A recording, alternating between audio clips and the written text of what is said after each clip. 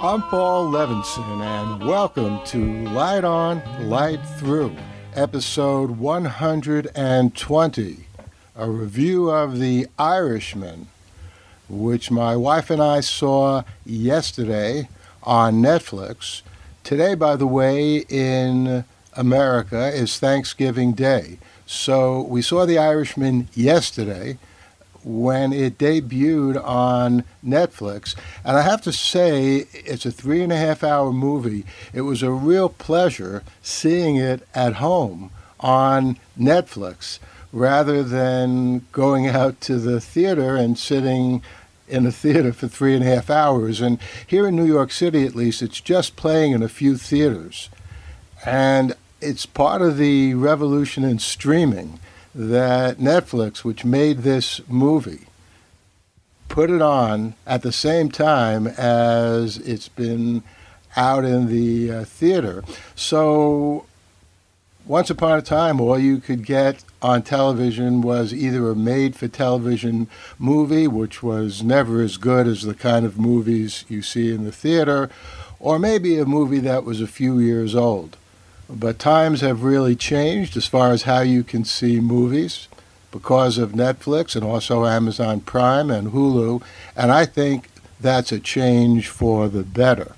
Now, as to the movie, It's What It Is was an oft-repeated phrase in this story about who killed Jimmy Hoffa and how.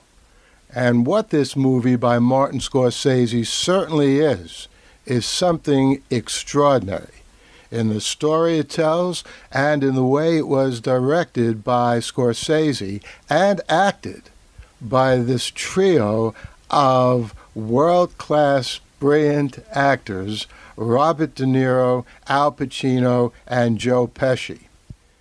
And for that matter, everyone else in the movie was outstanding too. Now, one big question in this story is how true is the tale that Frank Sheeran tells us in the last days of his life? Part of this story is how Sheeran, played by Robert De Niro, killed Joey Gallo in 1972 in Umberto's Clam House in New York City. Now, I live in New York City. I have never eaten in Umberto's Clam House in Little Italy in Manhattan, but I have several times in Umberto's other clam house up near Fordham University, where I teach in Little Italy in the Bronx. Sadly, that closed a few years ago. I don't think anyone was ever shot there, but I guess it closed because it wasn't getting enough business. Who knows? But up until this movie, which is based on Charles Brandt's 2004 book, I Heard You Paint Houses, which I haven't read, I had thought that 4 other gunmen, not Sheeran, had killed Gallo. You can check out the Wikipedia entry on this. I wasn't there, so I can't with certainty know who killed Gallo. But consider this: if Sheeran did not kill Gallo, why should we believe that he killed Jimmy Hoffa? A somewhat lesser but still significant question is why Sheeran's daughter Peggy had such deep misgivings about her father to the point of never talking to him again after Sheeran presumably killed Hoffa. Why did she have those misgivings all those years? Why her and not her sisters? Now, based on the movie, the only answer I can think of is that Peggy had almost a sixth sense about her father. And that's not very satisfying as even a component of such a momentous story.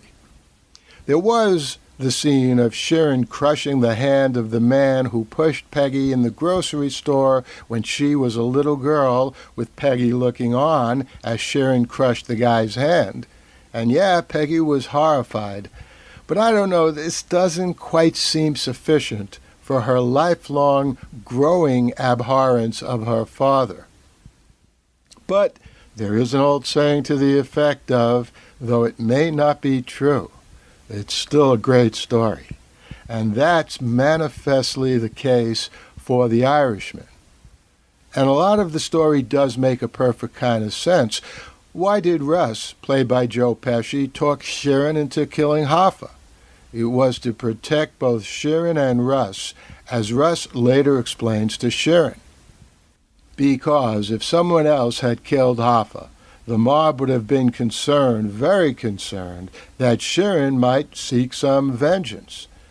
And as we heard early in the movie, being very concerned is a state that everyone in this story takes very seriously. But with Sharon pulling the trigger on Hoffa, the mob didn't have to be concerned about vengeance because who could Sharon take vengeance on? Himself? As for the acting, tour de force just doesn't do justice to these three main players. De Niro was absolutely masterful in every scene in voice and expression. Pacino as Hoffa was the same. The way he says phone in his first conversation as Hoffa with Sharon. If only by phone. I can't even do it. But the way that Pacino says that, it's just the right tone to establish Jimmy Hoffa as a character in a world all his own. By phone. And the same is true for Pacino's expression when Russ, played by Joe Pesci, tells Hoffa that he may not be showing proper, quote, appreciation, unquote. Pesci delivers that line with a quiet strength and a mob wisdom that typifies his character. All three acted their characters over decades of time, and the de-aging process enhanced this, and that de-aging process has certainly been praised by many critics, and with due justification. But I have to say their acting, as well as the de-aging, brought home this change over time. They acted their younger, middle-aged, and older roles just perfectly.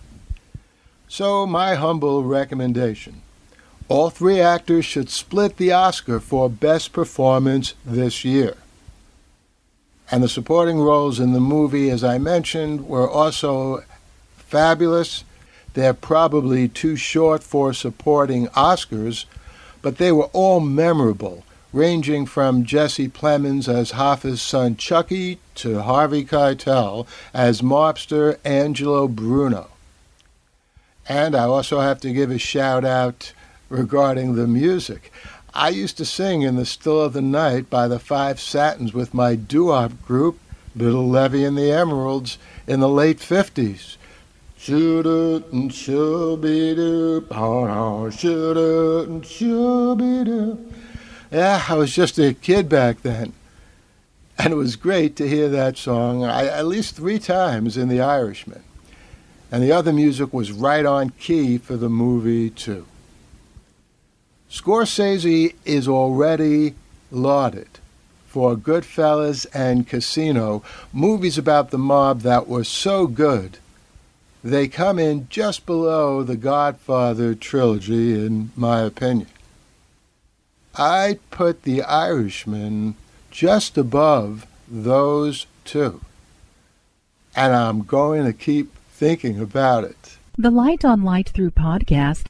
Hey, I hope you enjoyed this review of The Irishman, a really fabulous movie.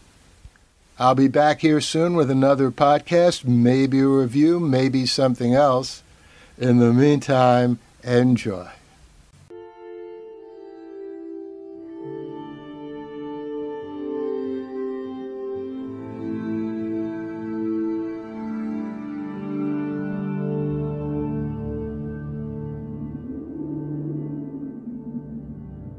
Athens, 2042 AD. She ripped the paper in half, then ripped the halves, then ripped what was left again into bits and pieces of history that could have been. Sierra Waters had read once that, years ago, it was thought that men made love for the thrill, while women made love for the sense of connection it gave them.